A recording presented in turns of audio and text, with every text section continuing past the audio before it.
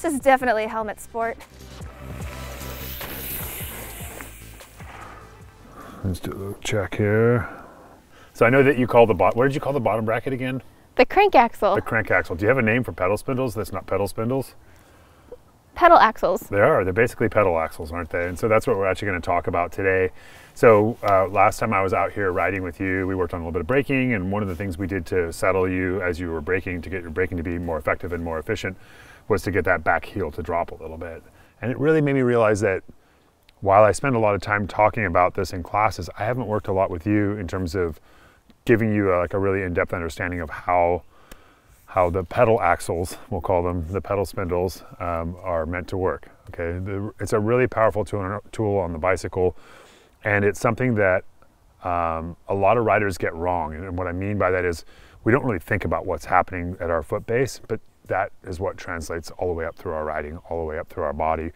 And a lot of students in my class say that, oh, I've read online, or I've heard from other coaches that I should always drop my heels.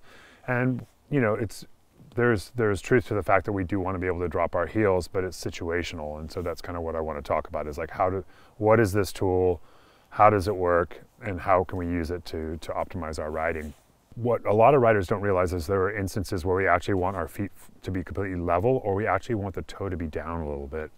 And this is something you're already doing fairly well in most circumstances, but it's something I want you to become aware of. I don't want you to overthink it, but I want you to become aware of it. So like when we created that awareness last time during our braking drill, where you needed to get that back heel to come down, essentially there you were just a little bit higher with your heel than your toe, and it was kind of kicking you forward a little bit. So when we get somebody who's really on their toes, stopping without getting front foot rotation is almost impossible. Like they're going to get front foot rotation, their shoulders get heavy, and it's a really unsettling feeling, and it's not the way we want to be riding on the bike. That said, when I get riders who ride really deep into their heels all the time, it becomes a lot harder for them to use their human suspension. And if they're on a flatter trail and we're starting to generate lateral acceleration on like a flatter berm trail, like we'll probably be on a little bit today, in those instances, what we're going to get is the bike is going to get away from us. So if our heels are down and the bike accelerates, we've got a problem, Houston, right? Like we're not going to keep up with the acceleration of the bicycle. So in that instance, we're going to be driving the knee forward more and allowing the bicycle to accelerate and take us along with that acceleration. Now, when we get on really steep descents, I'm always talking about driving the knees forward to get traction. When we're on a flatter trail, we have to kind of like fight to get forward on the bike, right? On a steep pitch, generally we're braking. We don't have to fight to get forward. The bike is pulling us, like the terrain is pulling us into the bike. The point of all this is that there is no set it and forget it. Like we're not just trying to ride with dropped heels. We're not just trying to ride on our toes. We're trying to use this as an articulating space. So when we're on flatter terrain, when you're in probably off camber situations, things like that, you're going to want to really drive the knee over the toe, which is going to bring that heel up.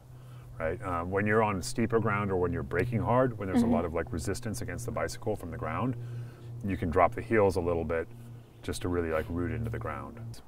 So having, I guess, your heel position, is that to get better traction, or is that to keep your feet on the pedals? So on a steep pitch, that's a really good question. On a steep pitch, the ability to drop our heels transfers more weight into the back wheel.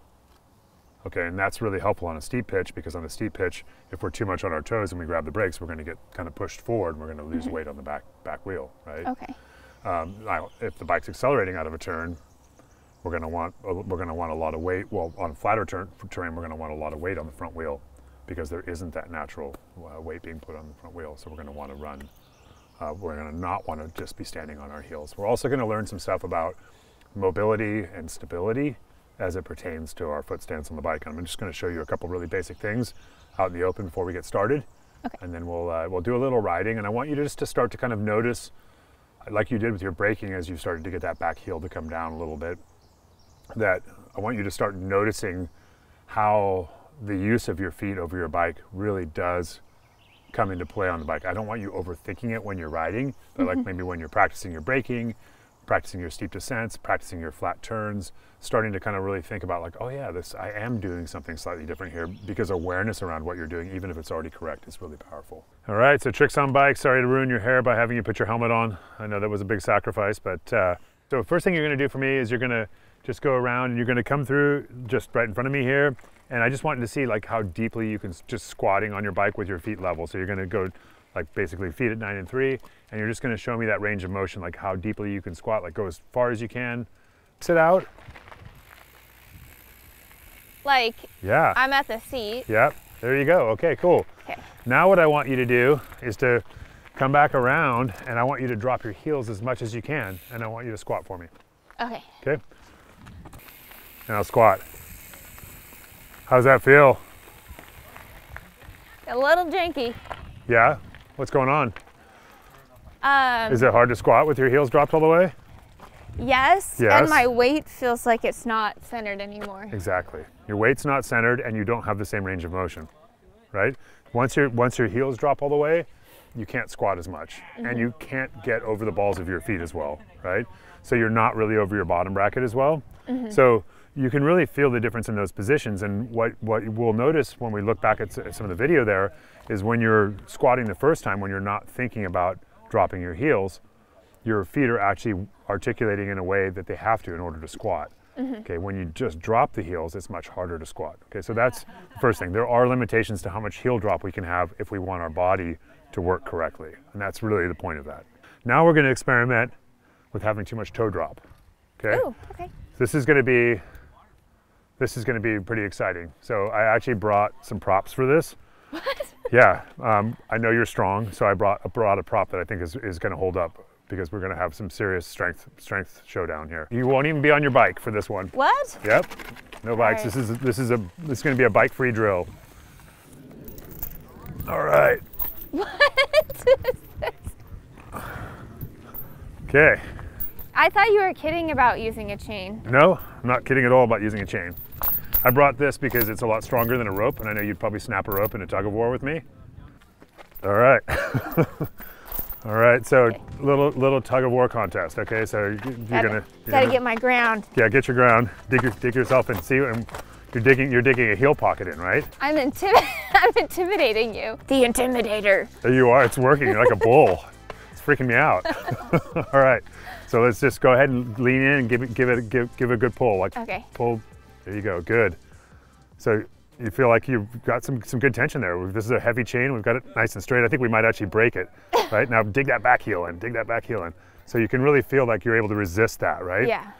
Now, if I try to play tug of war with you, and I try to stand on these, so I have my left foot forward there. That's my favorite foot. Oh. But if I try to stand on these, now let's try it again. I'm gonna try and do my best here. Okay. Okay. So keep pulling. Okay. Keep going. Pull. This is definitely a helmet sport. Yeah. So that's actually about the limit of what I can hold on to there. So try again. Like, I don't want to hurt you, but Yeah. So just with my heels up that much, yeah. you can pull me forward, right? Now, if I put my heels down and dig in, Okay. I can pull you forward pretty easily, right? So that just goes to show like how much less stability I have when my heels are up even an inch, right? So if I'm coming down fast down steep terrain and my feet are higher than sea level, like they're not level with sea level or below the depth of sea level, I'm going to actually be being pulled forward into my shoulders. So really what we see with those two drills is it's possible to have the heels down so much that we lose functional mobility of the body, and it's possible to have the toes down so much that we lose functional stability of the body. All right, now that we got the starty parted with some good off-bike drills, you know, a little tug of war, and some really cool like bike yoga that you were demonstrating for us, let's go ride some trails. Let's go hit some shallow berms where we're gonna get some good acceleration and feel how we're driving the knee forward and the heels maybe actually lifting a little bit. Then we'll probably do some steep descents, see kind of what the foot placement looks like over the bike, and maybe a couple of stops just to round things out, and really just feeling like the various places that are useful to us as we optimize this movement.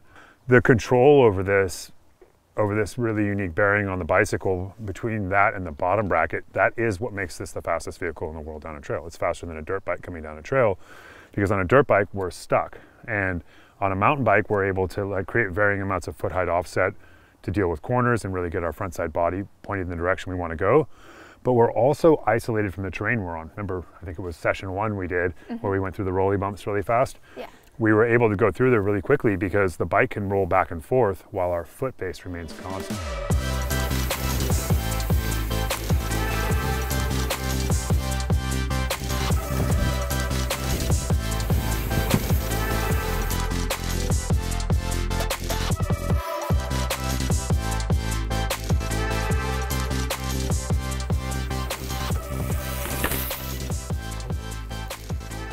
So what you'll see, Linnea, like when you look back at the video, is that like when you're moving into this, you're doing the correct thing. You're driving forward with your knees, and then that's actually lifting the heels a little bit.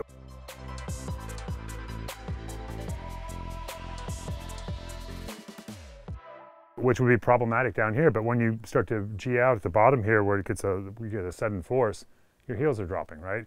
So you've already instinctively learned to use this. I just want to make you aware of the power of this sort of movement over the pedal spindles, and also for our viewers just to kind of get an idea, because I think one of the things that is difficult but also awesome about this sport is that there are really no held positions, and there's like really no held moment. It's more that we're trying to stay in positions that allow us to move dynamically to new positions. So we're always moving. Well, we just did braking pretty recently, and I think we discovered then that I wasn't dropping my heel quite enough. Really, I mean, like that idea of being able to like root down into the heels that made your braking more effective, that's very similar to the force that you're getting. Like when you're braking, that force is similar to the force you're feeling here when you move from steep ground into flatter ground. So here, if you were on your toes in this moment here, you'd get totally tossed, right? Yeah. So being able to root a little bit into the heels. I mean, we're not rooting so much in the heels that the energy is driving down through the heels, but we're rooting enough through the heels that the energy manifests in the balls of the feet, which is really like that is the foundation that we're standing on over our pedals in the balls of the feet.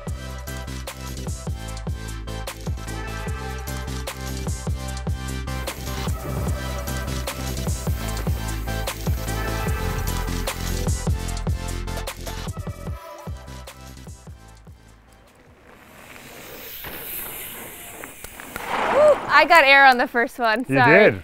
It was pretty like inadvertently, right? So you just got your hips back, and that gave you a little bit of air. Go ahead and do another one though. Okay. Super relax. Nudge forward and relax. Good. So like, I know you got a little bit of air on that first bump and you're like, oh, that wasn't quite perfect, but that's not what we're really here for. What I want you to see, like as you look back at these videos, is that most of the time you're like generally in a pretty neutral spot with your pedals. I mean, you're a pro rider and you're doing that really well. And then sometimes you're gonna see like when we're stopping hard, or in certain elements, like when there's gonna be a lot of compression, you're dropping your heels slightly. And maybe when you're on a flatter trail that has like really rewarding bank turns, the heel might even be lifting a little bit as you drive the knee forward to support you as you accelerate out of the turn. What's next? All right, so next is, let's go do some steep descents, maybe a couple rapid stops. Take it from there. Okay. All right.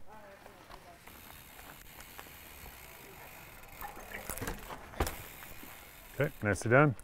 Thank you. Let's go ahead and do another one.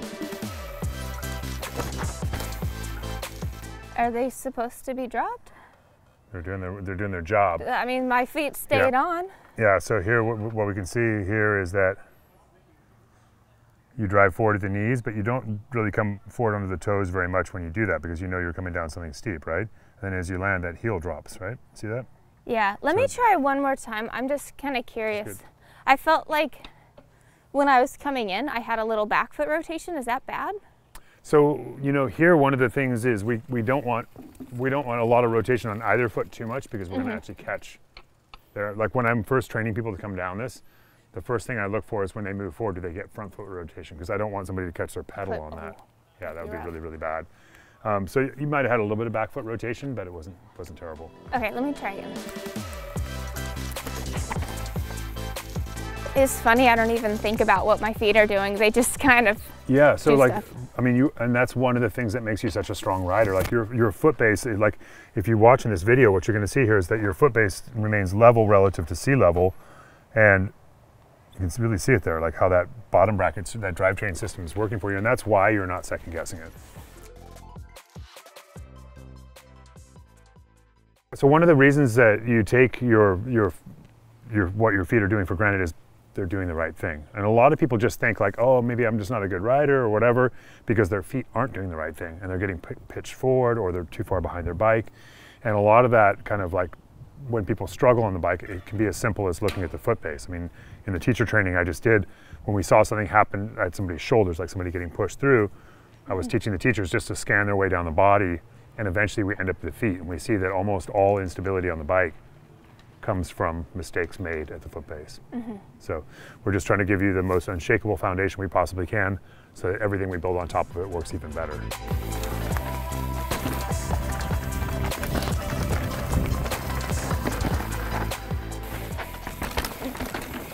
All right, so what you can see here as you come down is like there's nothing too exciting happening here, which is good.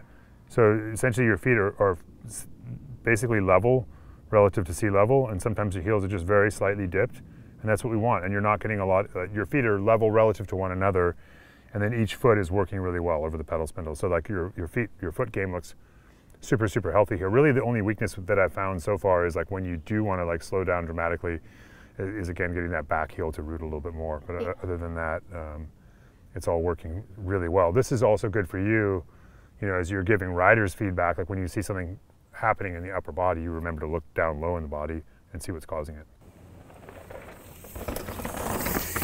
All right, so our last little thing we're going to try here is just your braking drill, right? So we worked on this a while back when we were here in the park together last, and just going to do a few stops, kind of check out where your feet are and call it good for the day. Okay, this is a harder braking zone than we did. It's a little steeper braking zone, yeah.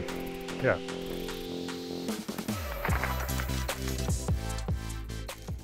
Good. This time I want you just to think about dropping both heels just a little bit more, just a tiny bit more. Just see what you get out of it. How did that feel? About the same. I'm not sure if I made a big enough improvement. Yeah, I mean, I don't necessarily know. I just wanted to have you feel it. So this is the time before. So essentially here, notice that your feet are they're down enough. Like it's doing its job. I was just trying to see if we could get a bit more kind of like traction out of dropping the heels a little bit.